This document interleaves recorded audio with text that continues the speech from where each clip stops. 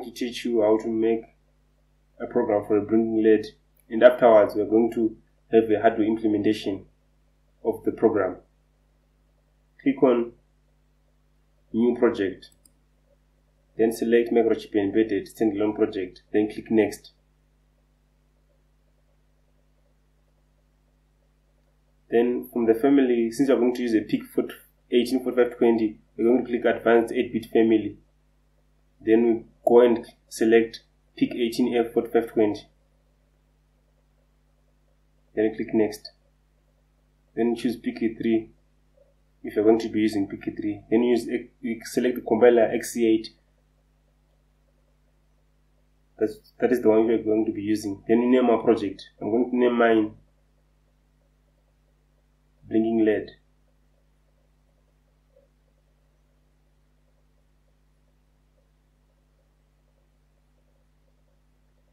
Then click Finish.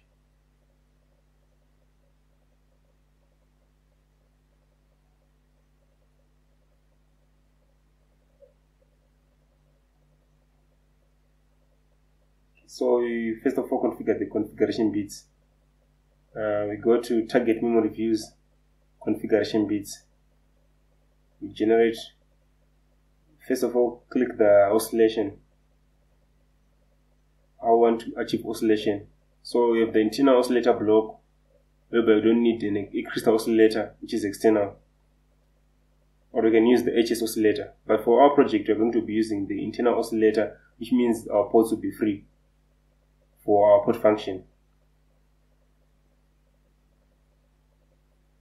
So we click internal oscillator block. Then again we go on PB add-in, we click on data input output on reset.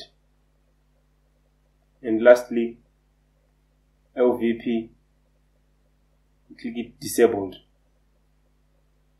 And after that we are done on the configuration bits. Generate your source code to output. Then you copy everything that is generated.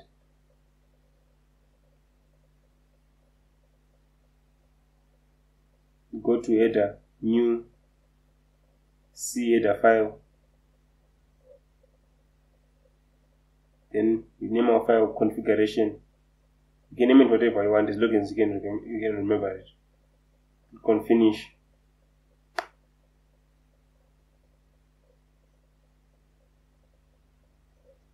Then we select everything which comes by the file. Then we paste what we have copied, which is our configuration bits. Then we add this next piece of code that we are going to use for our delay.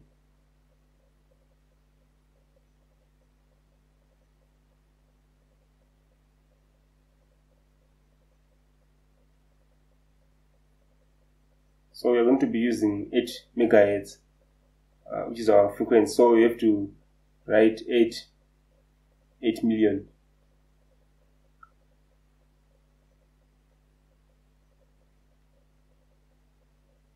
And now we go to our source files. We make a new file, which is our cmain file. That is where we are going to make our main program that is going to run and blink the LED. I'm going to name mine main. Click on Finish. Then I'm going to remove all these parts unnecessary. Then we're going to include some files. Okay, we're also going to remove that part. Yeah, okay, we're going to include some files. First of all, we're going to include our configuration bits. Then next, we include the PIC header file, so that we can use the registers.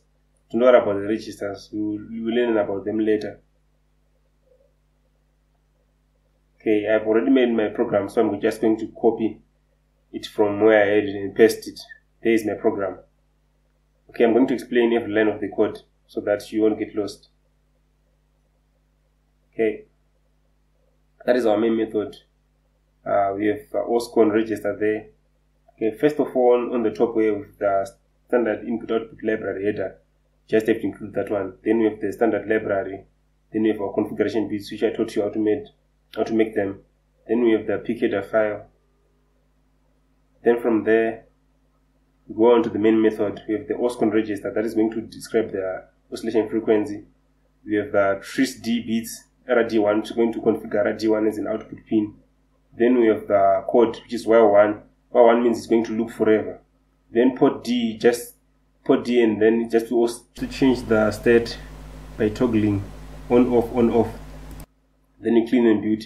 For that loop there, we have delay 50 milliseconds. Then 50 milliseconds times multiplied by 20, which is the iteration will give us 1 second delay. We click clean and build. Then it cleans and build. Okay, we have an error there, so we have to correct it. I discover that there's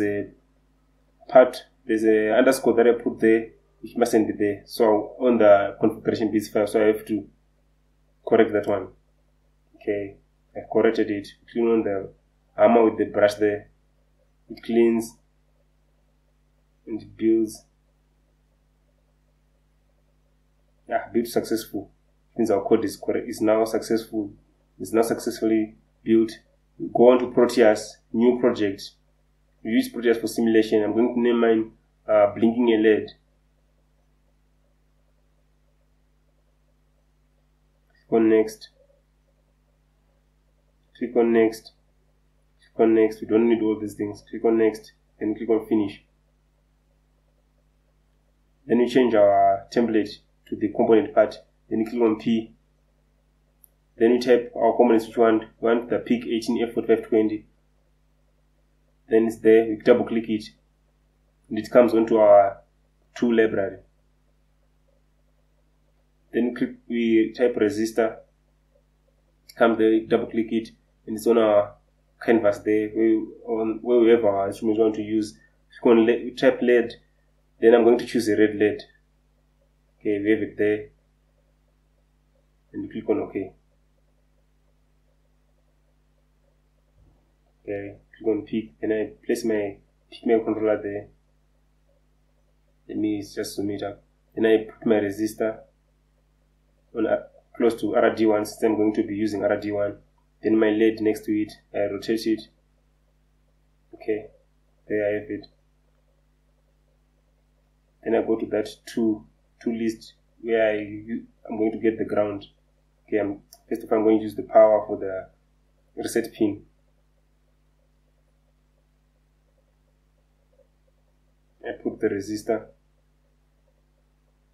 Must be a resistor there.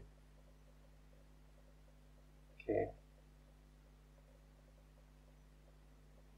I'm going to be using plus 5 volts. I click on OK. Then I finish on my connections. Then the LED has to be connected to the ground, so I'm going to pick the ground there from my tool list, and I put my ground there, and I complete the electron connection. Then I'm going to load the code into the PIC microcontroller. So you have to go and find out where your project has been saved, or employ a project, and it usually have in a format of an extension of X. So mine is located in my C library, in my C drive, users, under my username, then mplab X projects. I named mine blinking LED. There it is, an extension of X. Then you go on dist, default, production, blinking LED, X, must be X file. And you have to change also the processor clock frequency. Mine was 8, so I'm going to put 8 megahertz. Then I click on OK. Then I click the play to run the simulation. Okay, my LED is not blinking. Oh, it's probably the resistor there. So I have to change it. Yeah, you have to be very careful here. The resistor must be in the ranges of 100 ohms to 330 ohms.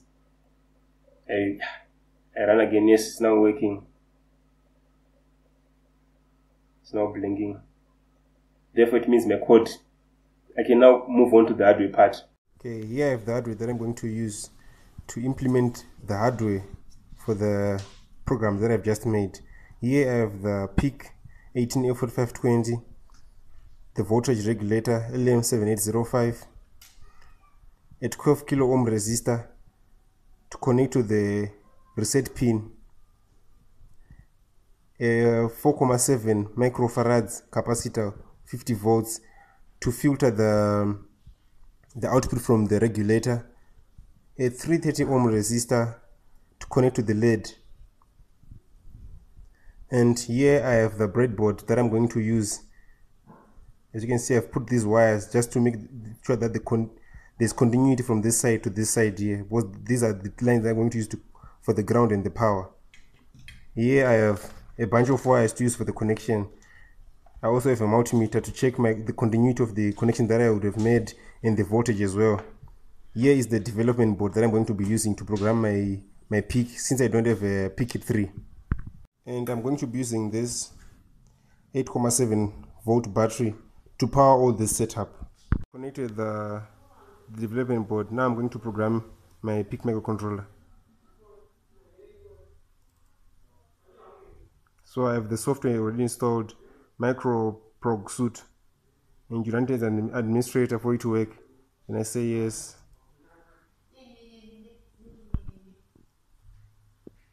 Okay, here it is. And now I load the X file.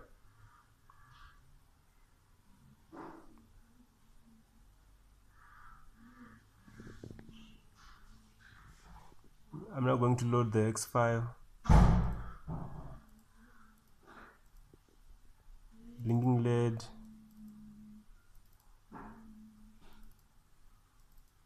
Okay. Then I'm going to write my PIC microcontroller. It's going to load. As you can see, a blue light is going to flash over here, showing you that you are writing something into the PIC microcontroller. Here's the PIC microcontroller. As you can see, it shows you right there that D1 is blinking. But we're not going to use the development board. We want to set up this in hardware, not using this development board, because in your projects you might not want to use this development board. You might want to use your own equipment. That's why we are going to have a hardware tutorial. Okay, we are going to start with hardware implementation.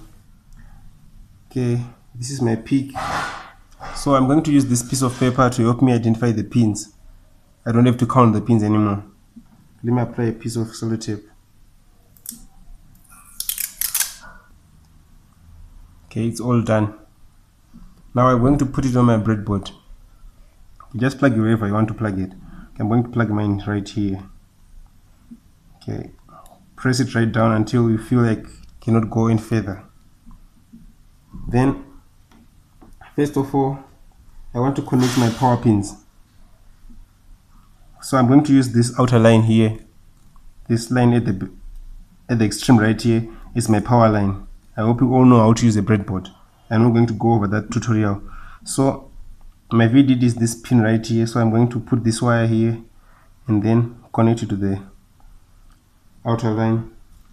Then I'm going to put on the ground pin again, which is the pin just right after the power pin, and I'm going to connect it to the ground, which is the next line, which is adjacent to the power line, which is the second line from the extreme right, this line right here. Then, as you can see, our PIC has two pins for the power and the ground, which is right here and right here. So they are both used. There are some advantages to using this, which relate to the signal noise. So if you use both pins, the signal noise will be very low compared to one who uses one pin. So I'm going to connect the VDD, then as well connect the VSS to the ground as well. So just as the way I've done this side here, that is the way I'm going to go about this side. My extreme right is my power. The next line to the extreme right is the ground. Same here, my extreme left is the power. The line next to the extreme left is the ground. Then what's next? Okay, I'm going to connect this resistor, this 12 kilo ohm resistor to the MCLR pin to pull down the VCC power supply. Then we are going to be using RD1 from our code. RD1 is going to be is going to be the pin that is going to flash the LED. So I'm going to connect this 330 ohm resistor. Then I'm going to use a green LED. This green LED here. So I connect the longer terminal, which is the anode, to the same potential as is the leg of this pin right here. To the same potential right here. Then I'm going to take the other pin from the lead and connect it to ground. Okay. Then next up, using my voltage regulator, I'm going to power this whole circuitry. So I place it right over here. As you all know, okay, before I place it, the extreme left pin is the input pin, the middle pin is the ground pin, the extreme right pin is the output pin. I place it right over there.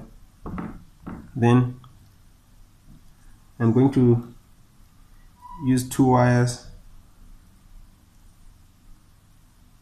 that are going to get power from the regulated power. So my middle pin, from my middle pin right here, I connect the pin that is going to go on ground. Like I said before, my second pin from the right, from here, is what is going to be the ground. My second line of pins from the right is going to be the ground. And my extreme left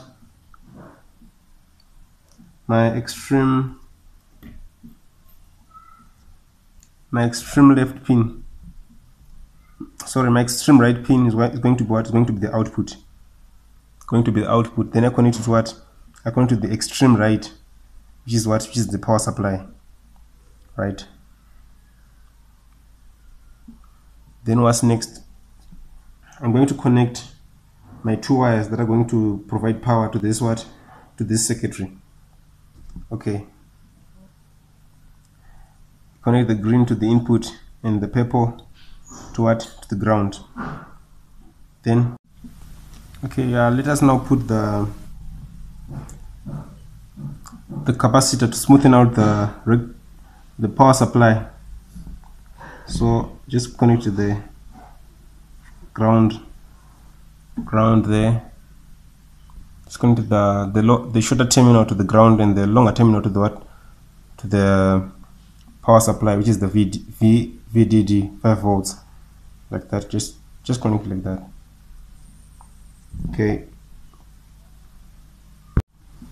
Okay, as you can see, it's now working. My battery had a problem. It's shorted out here. It doesn't have continuity, so it wasn't working well. So I now changed to this switch mode power supply to supply my power circuit. Now, as you can see, it's now working. It's blinking, turning on 1 second and turning off 1 second. Thank you for watching.